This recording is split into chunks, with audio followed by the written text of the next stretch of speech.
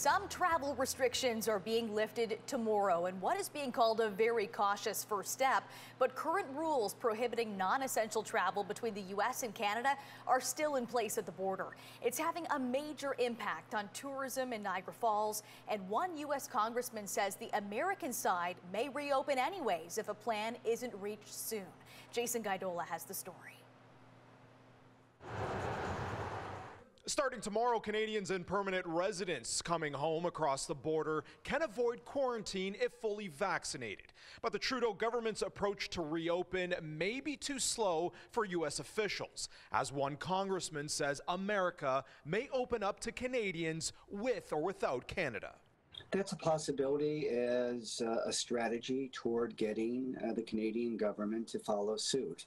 The fact of the matter is $16 billion has been lost in tourism. Western New York Congressman Brian Higgins says he hopes to see at least a partial reopen plan by July 21st, the day when the non-essential travel ban is set to expire in Canada.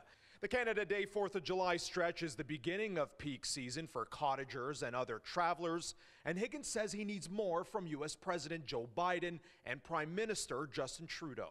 Now, each could do a better job in terms of saying, hey, look, this is our vision for opening the border. Here's what has to occur in order for us to do this successfully. The threat of a unilateral decision is a cause of concern at Niagara Falls City Hall.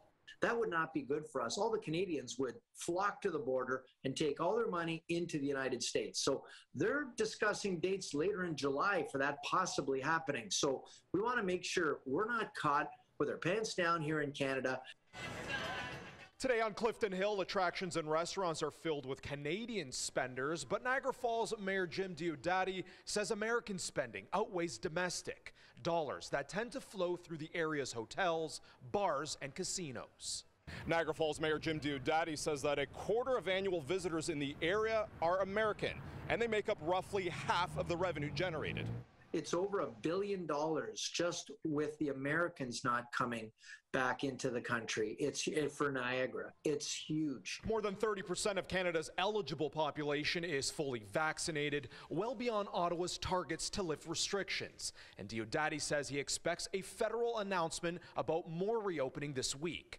Tomorrow, borders are expected to see an influx of travelers, but Canadians must show proof of vaccination of at least 14 days to stave off quarantine.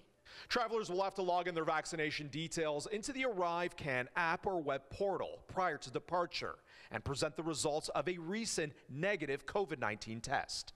Jason Gaidola, CHCH News, Niagara Falls.